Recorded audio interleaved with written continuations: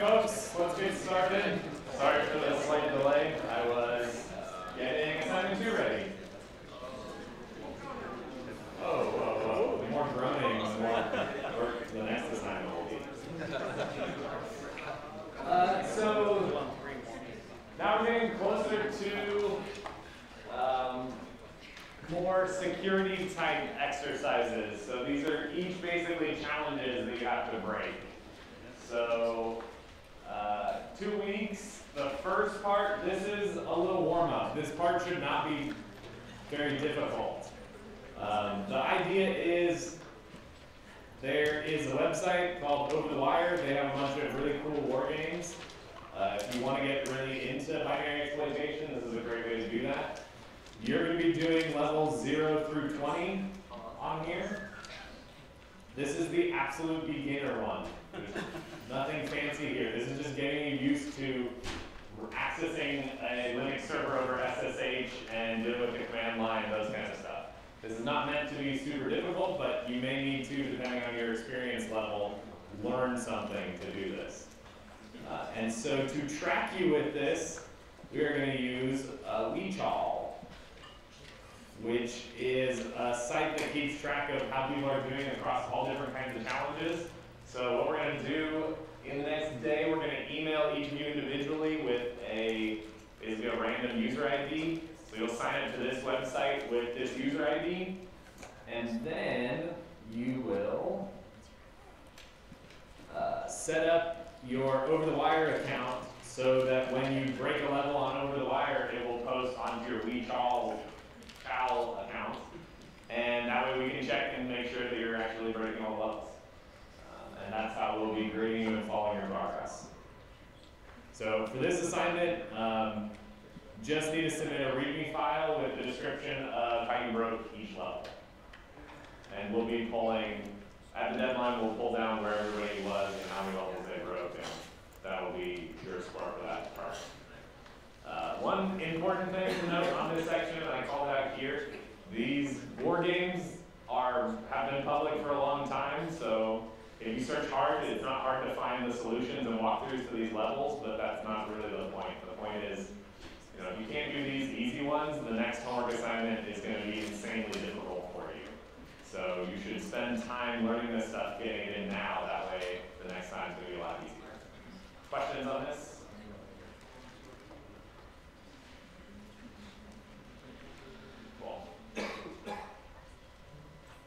Okay. The second one is you'll be pen testing a new awesome startup. It does not look fancy. I wonder. I don't think maybe I can. What do you think the odds are that I remember the IP address? 1090.128.7. It's not going. Okay. And I don't want to look something up and accidentally give anything away. Anyways, I have this set up, forwarding and stuff so that you can access the service from the outside that it's running. Essentially, there's a brand new awesome startup that's created this really cool service where you can upload code that they trust and they will run that code. So your goal is to read through this description, play with it, and there will be a file called secret.txt in the working directory where this server is running. Your goal is to get the contents of that file, submit that to prove that you broke the level, and submit a README that describes how you went about breaking this. Good. Cool. And the link will be distributed over the course mailing list, so I'm not posting it out here for everyone on the internet to pen test our stuff. Yeah. Do you have any language restrictions? Do whatever you want. Okay, the third one is gearing you up for doing what you're doing now. So we're studying assembly language, and as part of breaking binaries, you need to be able to read and understand assembly language. So hopefully this works correctly. There's a binary here. It's a program that asks you for a password, and it tells you if it's right or wrong. So your goal is to extract the password from this binary by studying and analyzing the assembly language code. So you'll need to know x86, or you'll need to learn it. You will use file, object dump, readelf, whatever tools you need to use to do this, to understand how this program is working, and to extract the password from this program. Any questions on that? Yes? All you need is the password. You need the password, any files you may have used to crack the password, just in case there's anything you used. Similarly in part 2, if there's any files you use to try to, whatever you're using, just submit everything, and a readme. So yeah, these ones are more breaking things rather than programming stuff. So will you be like submitting like a password, like checking back, like how are we verifying that? So like automatic test case that says, oh, you got the right password. Yes, the submission server will tell you that you were correct. And you got like 17 chances or unlimited? I think it's unlimited, but I think it's capped at like 100, so it's, don't try to guess it by guessing through the submission. or a way to do that. Much easier to do through, yeah. Will completing part 1 help us understand how to complete part 2, or is it completely unrelated? I think they're unrelated. I think they're 3 pretty orthogonal parts, so they shouldn't depend on each other. So yeah, if you get stuck on one, go to the other one. That's a good way to look at it. I'd also start thinking about them and looking at them now, because that will help you. Good question. Yes? What are some good resources to learn about like x86? The internet. Okay. Yes, use your Google powers, you will find stuff out there. There's a good wiki book on x86 assembly. There's all kinds of good stuff. Okay. The other thing is, you shouldn't just read a whole book on x86, right? Right. You want to accomplish a certain task, so I am always task focused on things that I need to learn. So go through there, see what instructions are happening, and figure out those things so you can start piecing together what's happening. Okay. Yes. Do you have stats from the last assignment?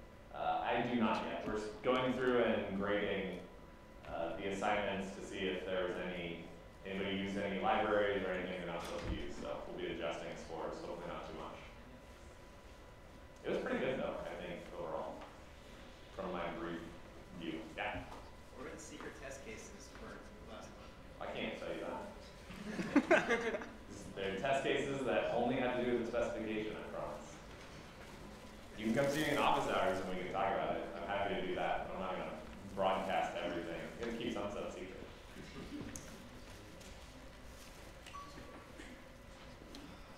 Cool. Anything else?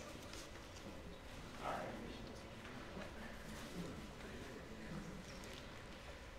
right. Okay. So, now suddenly the x86 instructions become more important.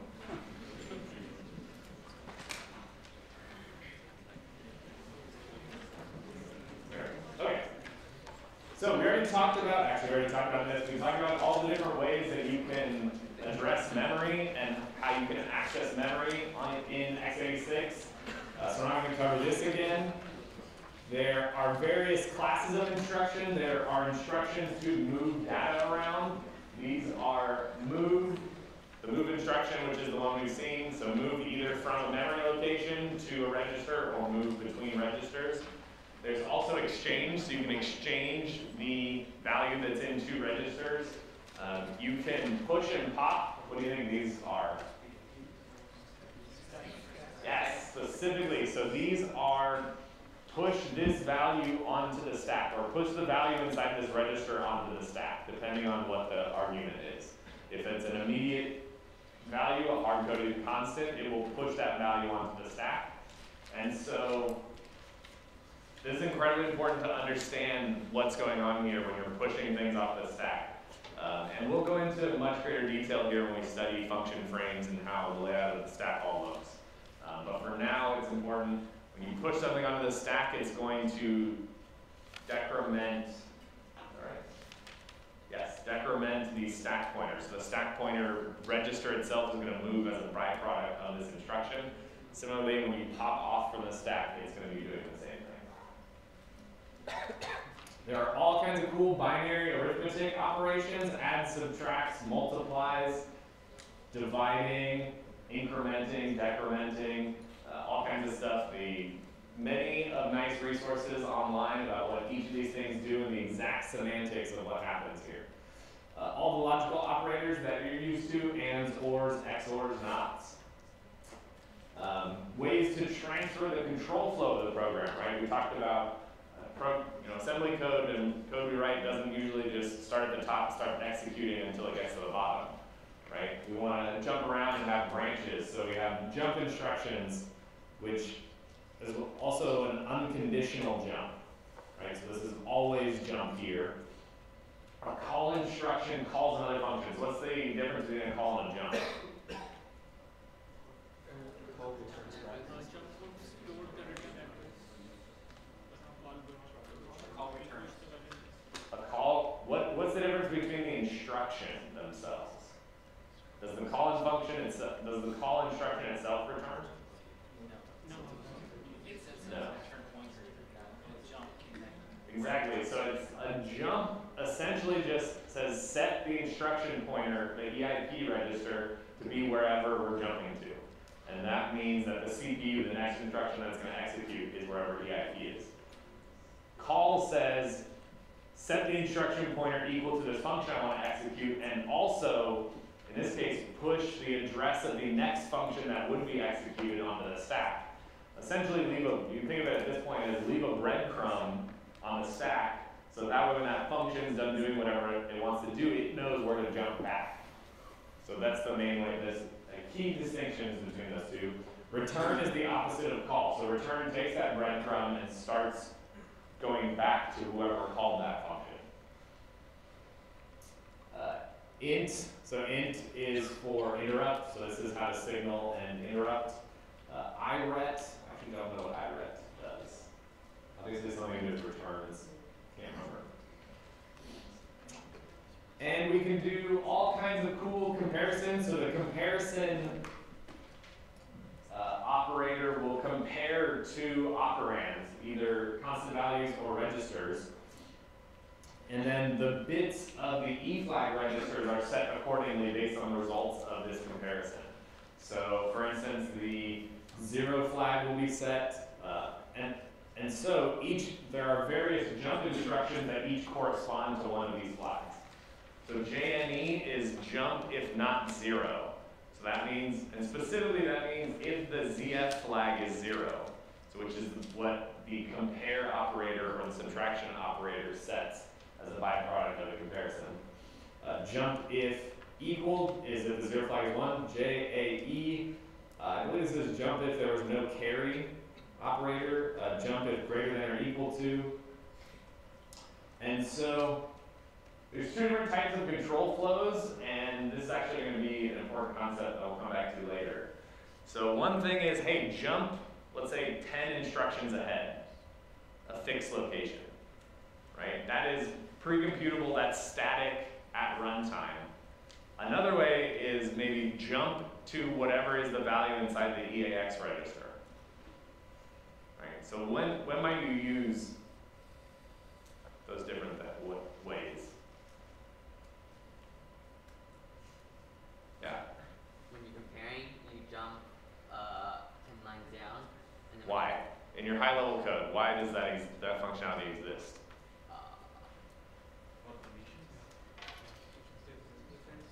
Yeah, for conditions, for branches, right? For branches, you have fixed locations, right?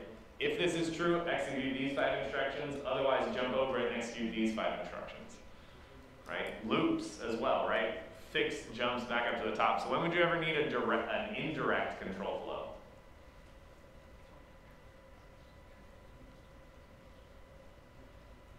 If you pass a function as an argument to another function. Yeah, so you have function pointers in C, right? Even a language as low level as C, you can pass in a function pointer to a function and call that function, right? So there you have to be able to jump to a different register. What else? What other kinds of language features?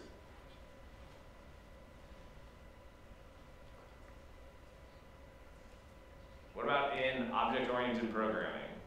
Inheritance?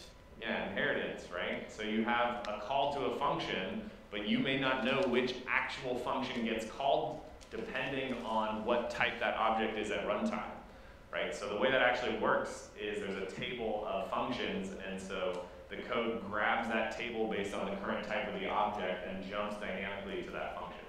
So it's not computed statically at runtime. Yes? Does switch use it? Switch uses straight jumps. So switch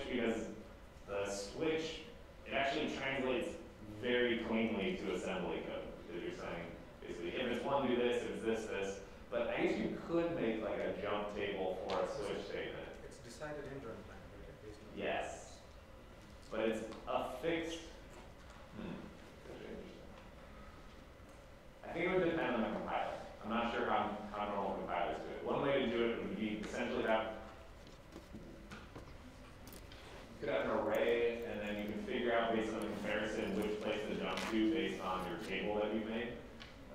Yeah, I think they have jump tables, or you could just translate the switch statement into an if-else statement. but it's like in the assembly level code, it will be like if this we have to provide a value to register and then they have to jump, right? Because we can't write in or can we write in a place once it's designed? So it's just like any other branch statement, right? You're branching based on the condition of one variable. So you test that variable and you say, okay, if it's 10 or if it's 1, then execute this branch. Otherwise, jump over it. And then check if it's 20, execute this other branch or jump over it. That would be if it translates to a switch statement or a table, like an if-else.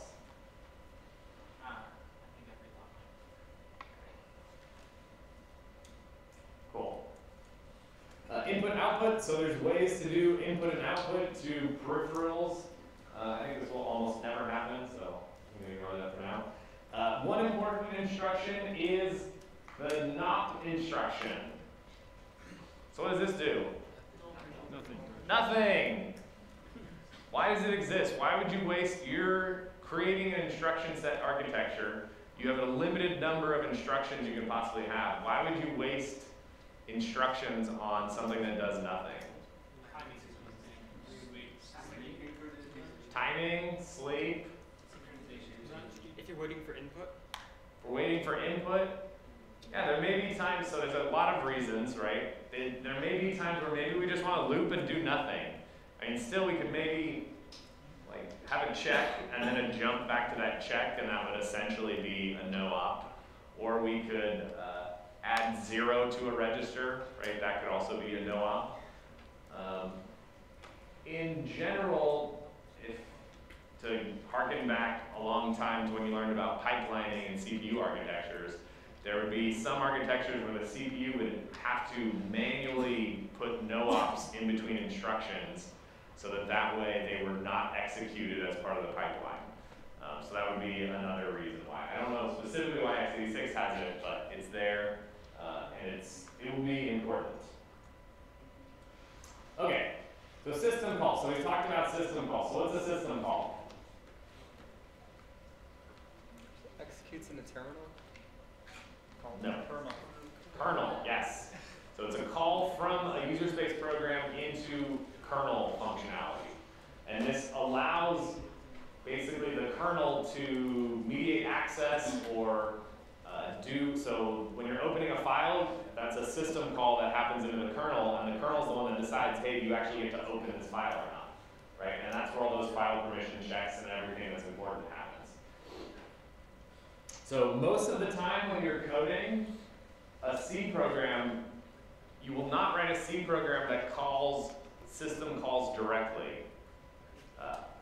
Oftentimes, this is happening in the library. So for instance, on Linux, there's system calls for read and write.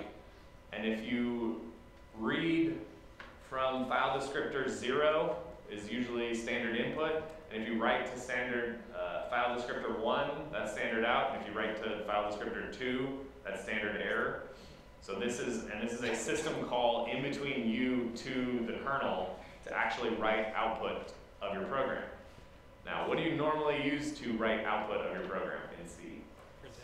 Printf. So what is printf doing?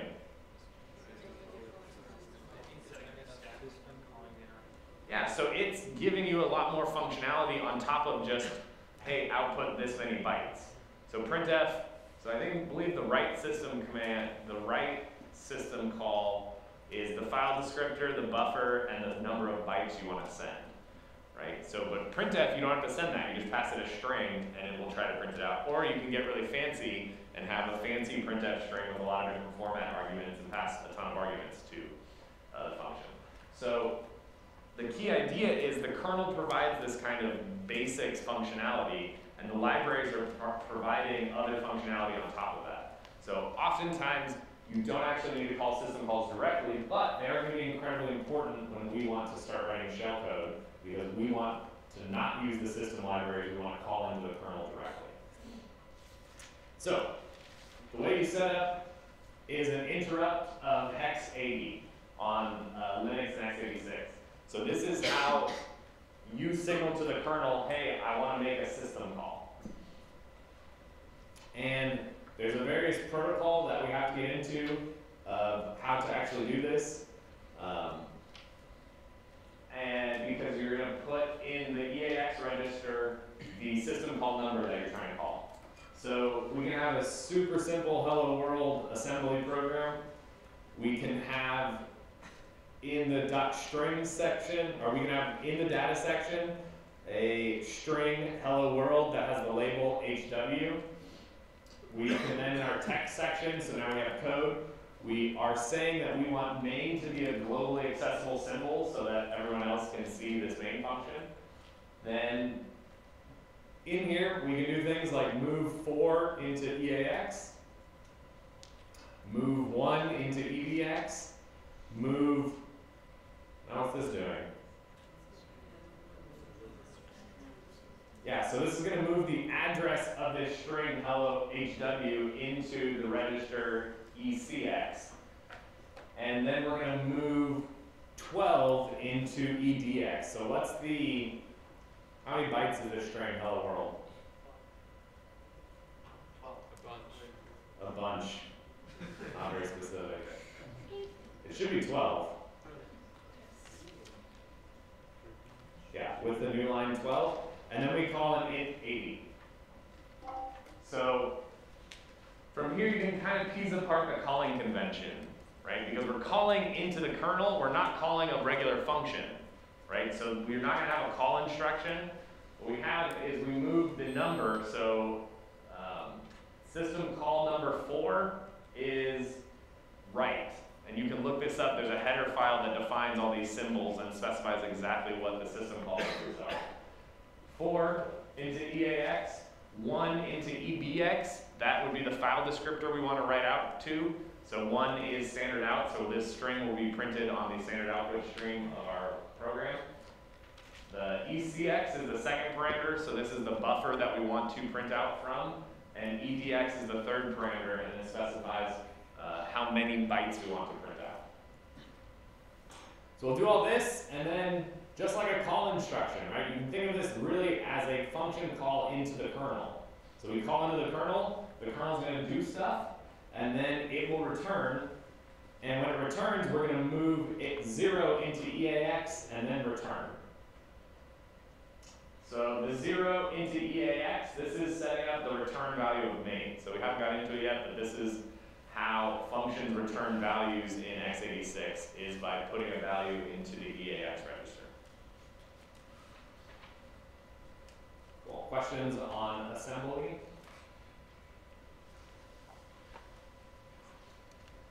It's actually kind of fun to do. I mean, you'll do it a little bit more when you're writing shellcode, but it's kind of fun to like get down really closely to the CPU and just like, kind of mess with instructions. Right? You don't have to worry about variables. Okay. So now we need to talk about very briefly. Well, okay, so we don't call system calls directly in our code, right? We're using libraries. But how actually do those shared libraries work? So what are the two types of ways to use a library? So static, what's static linking? Yeah. Yes, compiled into the executable itself, where dynamic linking does what? Points to where it's located. What was that? Runtime, yeah, so it loads the library at runtime. So how could you actually do that? Right? So think about it. How do you compile code that's going to call other code at runtime? Yeah. Use a linker. What does that mean? What does a linker do? You have all your function calls point to a table and then update that table once you want to redirect it towards the function. Classic computer science response, right? saying, hey, we don't know where we're going to go, where we're gonna call, right? So let's add a level of indirection, and then we can change those indirections, right? Because one option would be, the very naive and super straightforward way is, well, just put some placeholder in for every call. If you're gonna call, just say call printf, I don't know, you make it all caps, whatever. Call some printf function, and every place that you call printf, before the program executes, it goes through, and let's say it replaces that printf with the actual address of the printf library when it loads up, right? That has a lot of problems because you may not know exactly where it is, and then you have to calculate. A lot of times calls can be offset. Anyways, there can be a lot of problems there. And you have to fix every single place where it's called, right? Because you have all these calls to the printf function. So the main way around this is indirection. Well, instead of calling into the function directly, what you do is you get the value in some table. And so you know printf will always be at this fixed offset. Get the value inside that table and jump to that value. So it's essentially an indirect jump into printf. And so this way all the linker has to do is when it loads up, it says, okay, let's find the libc library, great. Load it in memory, great. Okay, now I have to put the addresses of all these functions that are used in the correct places in this table, and bang, everything in the program will work. So this is exactly what happens. So this is what the PLT and the GOT do. So the PLT contains all these essentially little trampolines that fetch the entry from the GOT. So there's like multiple levels of indirection. Fetch the actual entry from the global offset table and jump to it. So the idea is when we call the function, we'll call some function in the PLT, and that little bit of code will get the address from the global offset table and jump to that address. So one cool thing to do is would be to look at this in what you have to do for part 3. So looking at that binary, you can see through and kind of look and see actually how this functionality looks like in the code.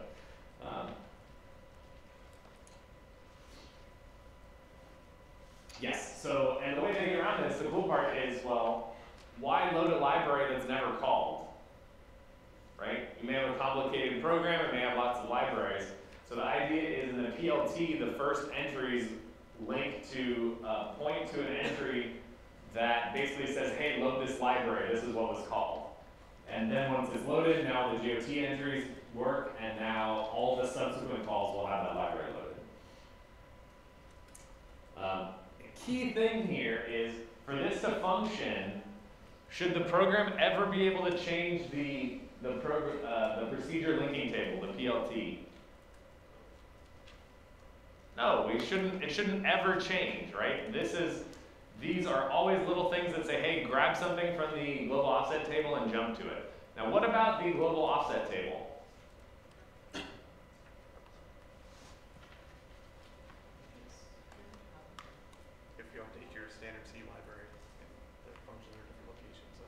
Fundamentally, this is a table that at runtime we have to write the addresses of all the library functions that we're using in our code. So fundamentally, this table must be writable. And that's actually a very important fact that's going to come up when we talk about exploiting all kinds of vulnerabilities. Format sharing vulnerabilities are one of the big ones. So this fact that we can write to the global offset table is incredibly important. Okay. So, what's happening? So just like we kind of talked about at the end of networking, one good way to check yourself is to think about everything that happens when you put google.com into the address bar of your browser and hit enter. What are the exact things that happen? Another interesting thing is thinking about what happens when you're on a bash prompt and you type in ls and hit enter. Right? What are the exact steps that happens in order for that program to be executed? So what does bash do? Is bash anything special?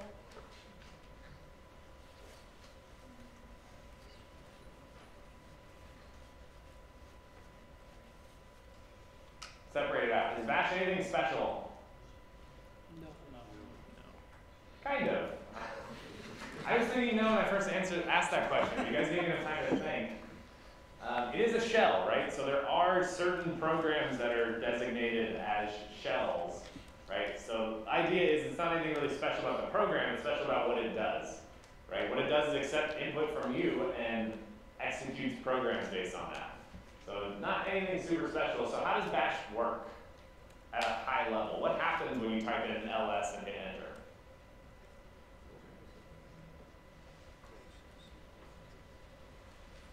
I don't know, I'm just gonna guess, is it looking up that command somewhere in some table? The first thing it has to do is it first has to ask what ls are you talking about? Which exact program? Right? You could have, are you talking about the ls program that's in the current directory? The one that's in /bin, the one that's in /user/bin? Right? There could be the one that's in /sbin, right? There could be many different ls programs, and so it needs to know exactly which one do you mean. So there's actually a procedure, as we'll see, that it figures out exactly what you mean. So then let's get rid of that and say, what happens when I just type in /bin/ls? Yes? Yes, this is all it does. Bash is incredibly stupid. All it does is figures out which program you want to execute. It forks. What does fork do? Creates a new process that's exactly the same as the old process. And then, well, exactly the same except for what difference? The return value of fork is different, so you can know which one's the child and which one's the parent. So the parent's usually going to remain as bash, and the child is then going to call exec with the command you pass in, /bin/ls. And that, what does exec do? Executes a program? Yeah, it does all this. So really, exec is a wrapper around the exec_ve system call. And so eventually exec will call exec_ve, and then the operating system will say, okay, this process wanted to call this exec, this exec_ve, this means it wants to completely change its process from bash into now this /bin/sh. So it reads the elf header file, it loads everything up in the proper memory addresses, and it starts executing at the entry point. And then it starts executing, and then bash is waiting, listening for when its child PID is done executing, and then when it's done executing, it asks you for the prompt about what you want to do next. So this is at a high level what shells do. If you ever have a chance to write your own shell, highly recommend it. It's a good learning experience. So this is what we're looking at. So how does the operating system take this file, right? That's the important thing to remember.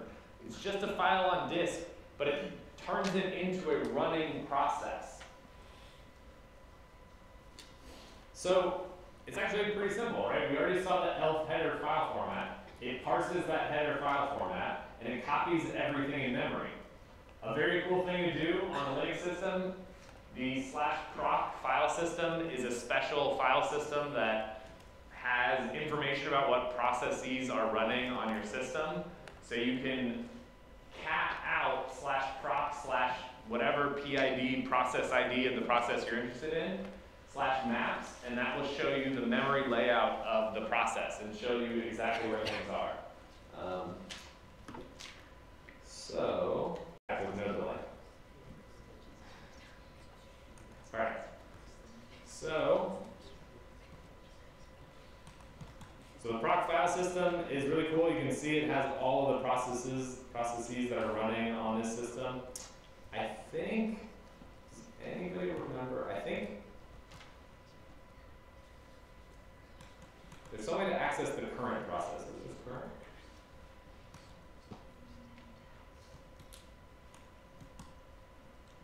So we can access the maps. Can you all read this text? All right, where were we at?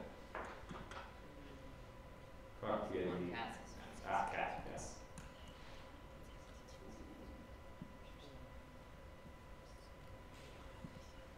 So we can, maybe we can't see. Because just always make the window bigger.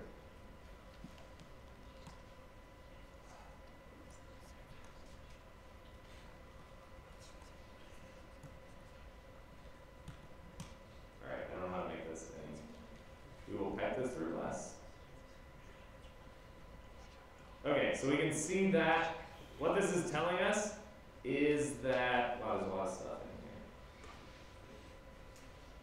I wonder what process this is.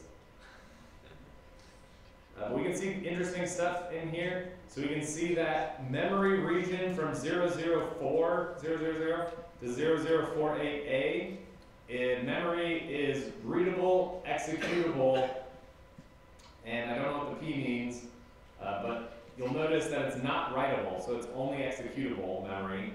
And this means that this file /user/x86_64 Linux GNU HUD service is mapped into that location.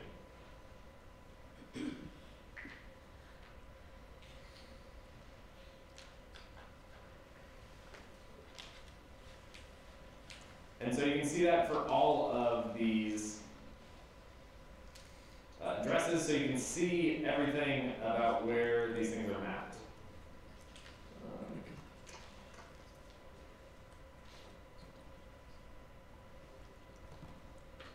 Well, I don't want to put my pseudo passwords in there. Anyways. Wait, can you go back?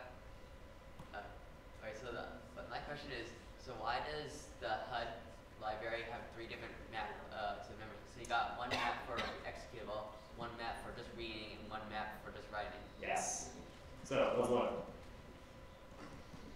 So the first thing is I want to know what this is. So I'm going to run file on it. File's going to tell me it's an ELF 64-bit executable. So it's actually an executable program. And I can run read ELF, which will show me all the different sections in the ELF file. And so this is what we looked at earlier. So for instance, we have all of these sections. Yeah, it's a little bit, the table's not showing up very nice, but we can see that the text section is allocatable and executable, but not writable. We can see there's a read-only data section, which is just allocated, it's not writable. And there should be a, yeah, you can see, so here's the GOT table. So the GOT table is writable and allocated. So basically, those 3 parts of this binary are just being mapped into different memory locations. So rather than being mapped right next to each other, whatever's running this just decided this is where they want to put them.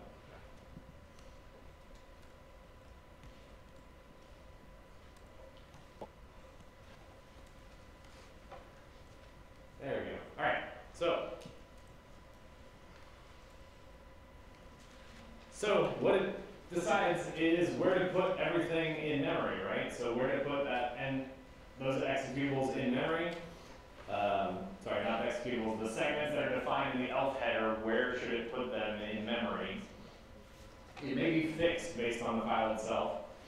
Then we may need to do some relocation. So when we get into ASLR, we'll talk about the operating system. If the binary is compiled specially, it can relocate and change where the code segments are, so it's not in this fixed place every time. And then the OS sets the instruction pointer specified as the entry point in the ELF header, and it starts executing from there. So then what does the address space look like of the program?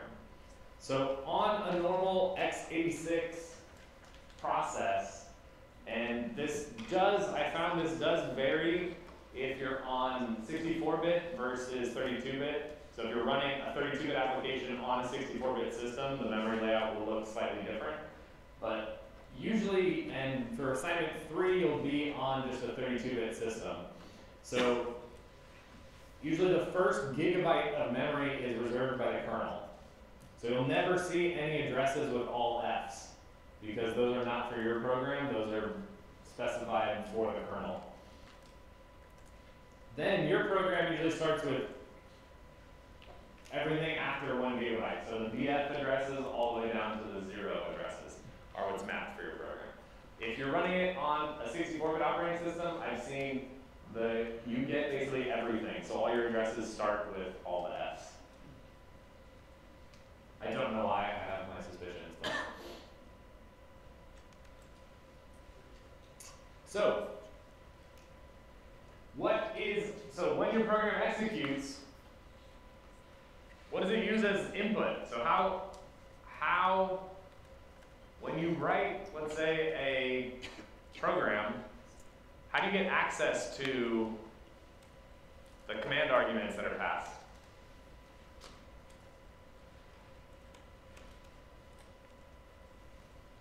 Yes? Is it right on the stack? I remember. So in C, how do you access the command line arguments? argv, right? The second argument to main. So the first one is an integer, argc, that tells you how many arguments are in the argv vector. And then you have a character pointer, which is an array of a null terminated array of pointers to the arguments, each of the arguments, right? And just like any C function, these arguments are on the stack above your program, right? But even before that, so if you think about what the stack looks like, so right above you is going to be argc, which is the integer, right? So that's just 4 bytes. And then above that is going to be a pointer to what?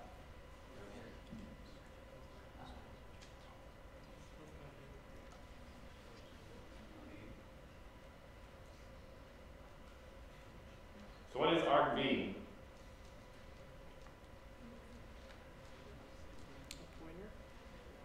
A pointer to a pointer. Yeah, so the important thing to remember, so I actually want to diagram this, I think it's going to be important. And this is something that I found really useful when the kernel, the very first thing that it does is creates first the environment and argument section.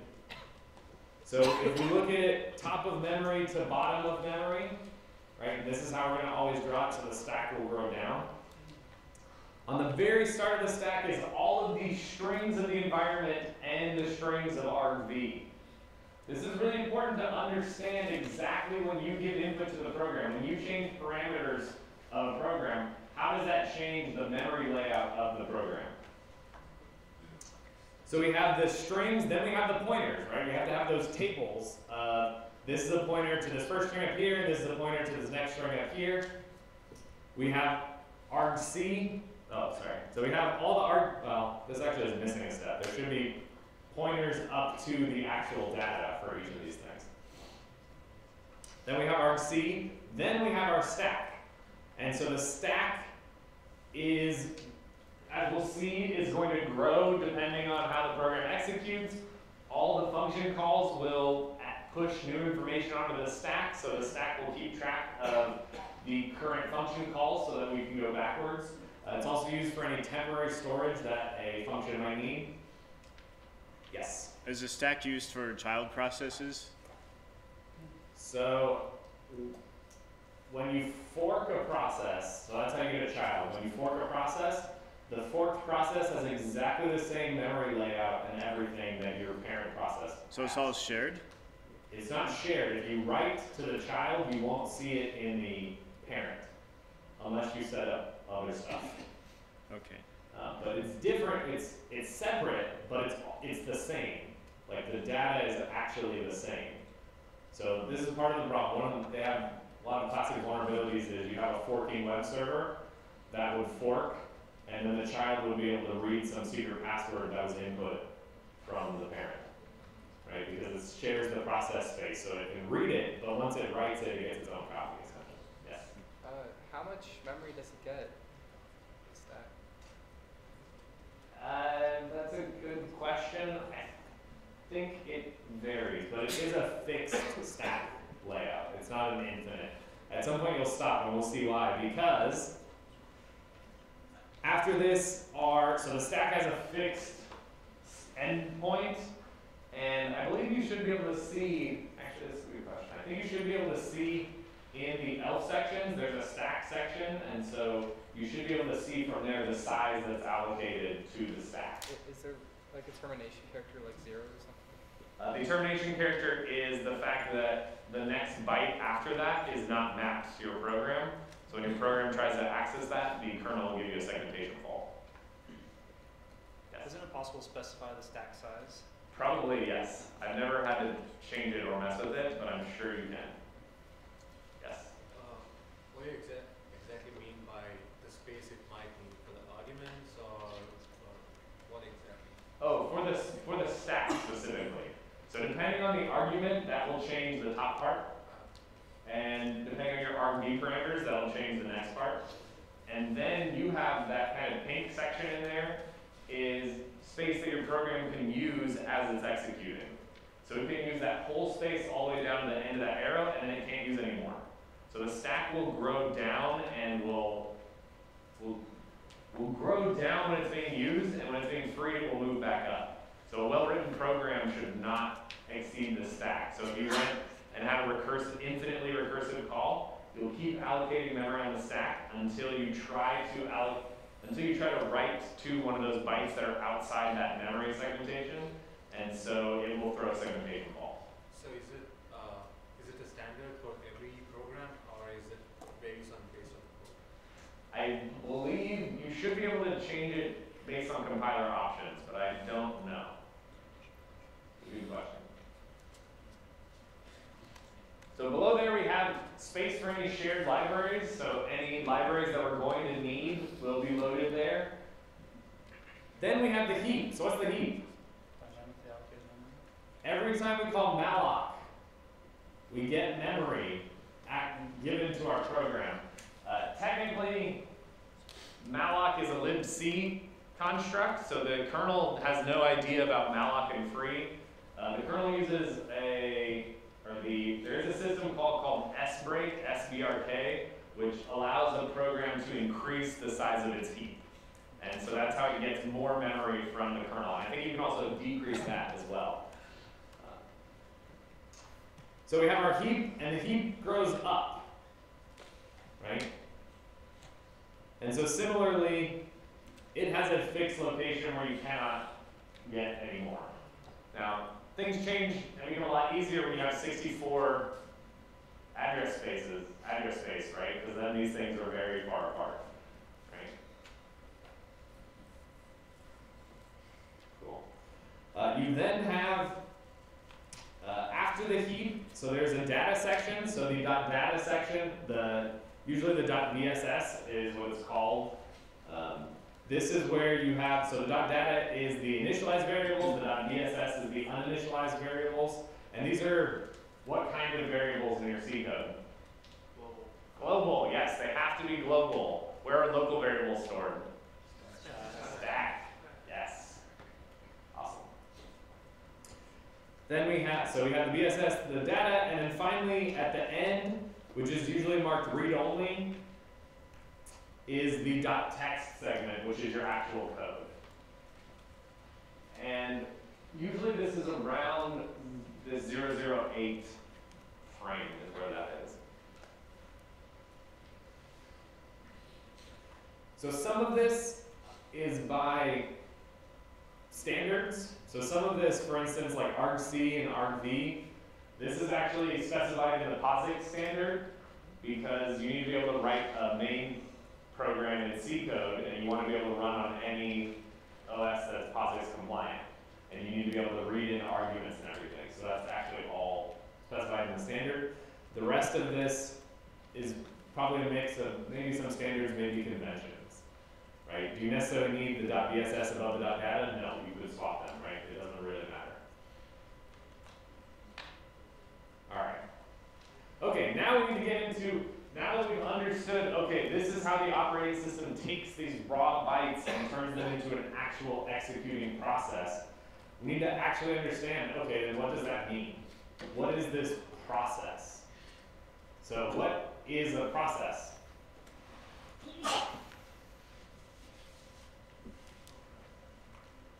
What does it have? Is it just code that's executing? That's an ID. Has an ID that the OS gives it, right? So it has a unique ID for that time frame that it's executing. Yeah. So memory space. Memory space, it has some memory space, what else? And it has its own distinct memory space, that's the other aspect, right? The operating system and the hardware will enforce the fact that you should not be able to modify the memory of another process. Yes? Life cycle? What was that? Life cycle? Life cycle, you want to expand on that a little bit?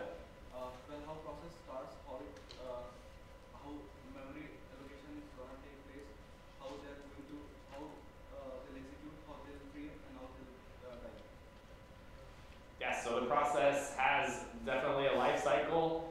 In that life cycle, is it executing or not, right? So the OS may only have, I know it sounds archaic, may only have one CPU to actually execute on. So it may have to schedule one process to execute at a time, so it may have to do time sharing and kick some processes off, and then take those and then let somebody else execute, and then finally come back and start executing the other one, right? So they may not even be executing all at the same time. What else? What else do they have?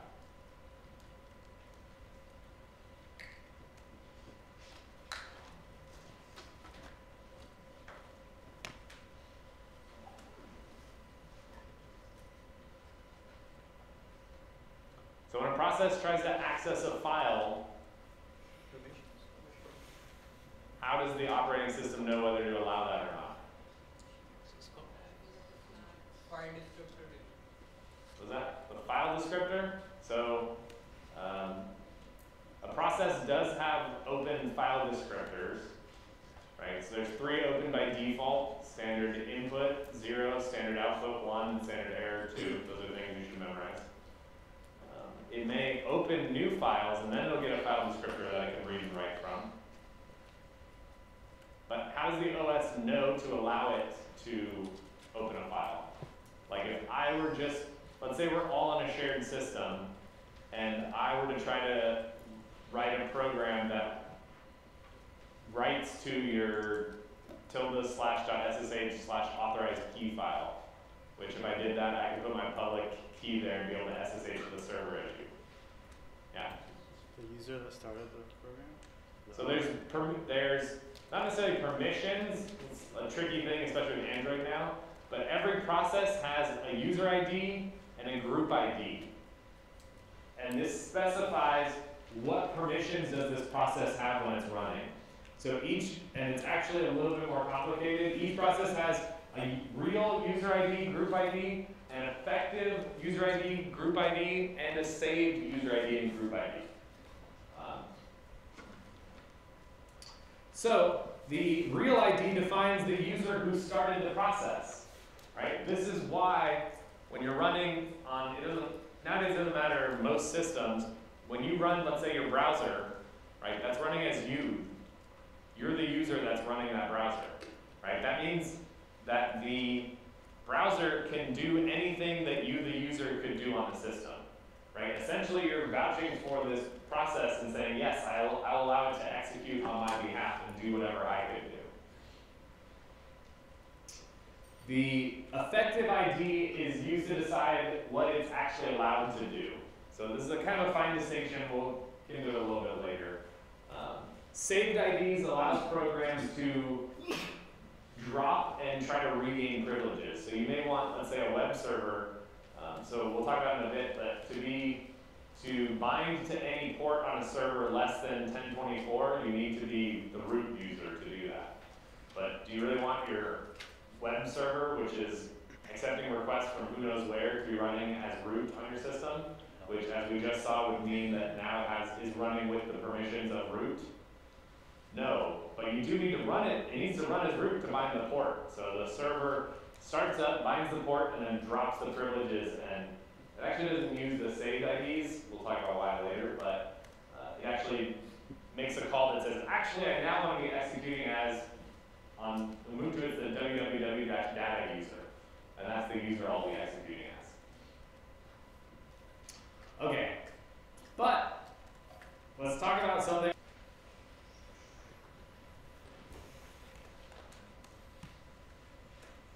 So why is this important?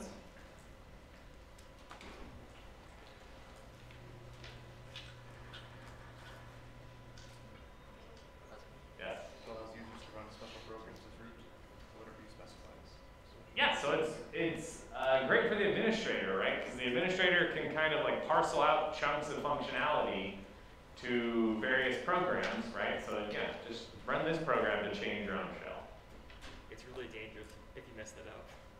Yeah, so what if I can take over and control this CSH program? What if I can trick it into editing any file, not just etc password? Maybe I can get it to add something to root's authorized key file, or I can get it to change the actual password file, the etc shadow file, which actually has all the passwords, right? So any vulnerability in this CHSH program allows me to execute with the permissions of that program. In this case, they are more than my permissions, right? Because this program has the authority to act on behalf of root. I do not have that authority. I was gonna say, like, so if there's a vulnerability in one of these special programs and you break out of it, you're actually running it down root. Yes, exactly. So that is the key. And that's what we want to do. So, all right, this is a really important part, so we're going to stop here, come back, dive into more detail, and say go ahead and